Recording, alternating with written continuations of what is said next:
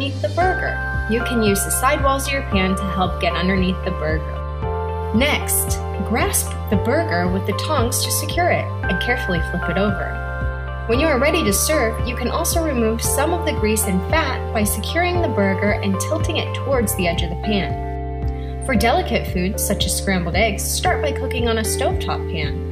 When you need to pick up or flip your eggs, apply some pressure to the tongs so that the spatula is slightly curved and slide the spatula underneath.